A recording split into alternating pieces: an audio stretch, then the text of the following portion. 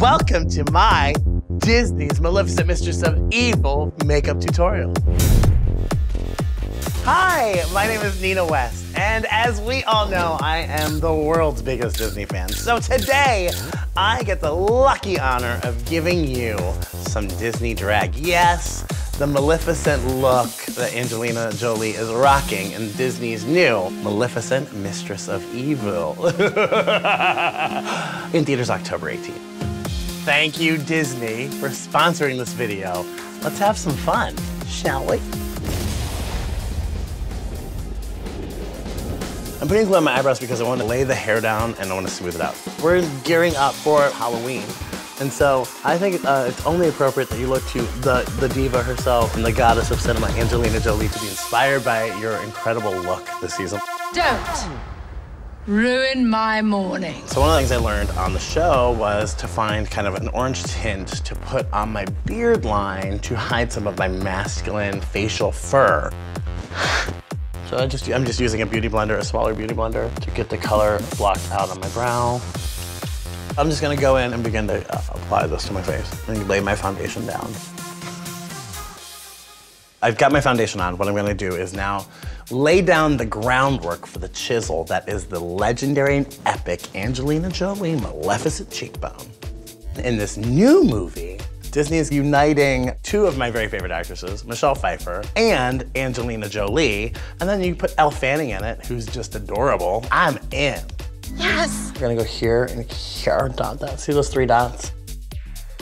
Yeah. I'm gonna kind of pull this down. So I'm just gonna kind of contour this down and begin the initial carve line. Okay, so also for makeup tutorials, I highly recommend smoke.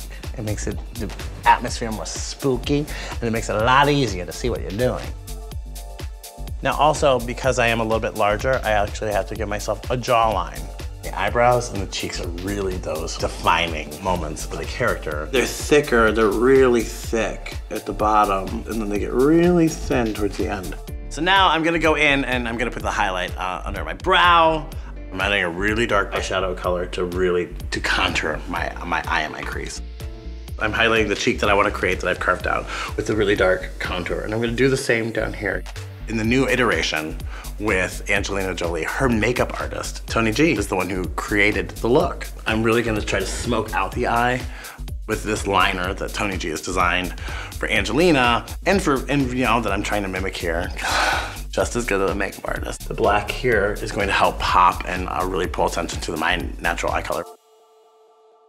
One of my favorite things about the Angelina Jolie Maleficent is the deep, beautiful, really cherry red lip. That's why we're gonna use a really, really ripe red. It's a very graphic lip, so it's gonna allow for depth and dimension. I'm making the choice to do a paper lash, so it's a little bit more graphic and a little bit more defined. I tend to make this the same kind of face when I put on lash. I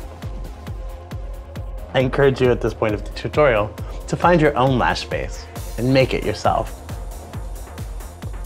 I think that feels pretty great.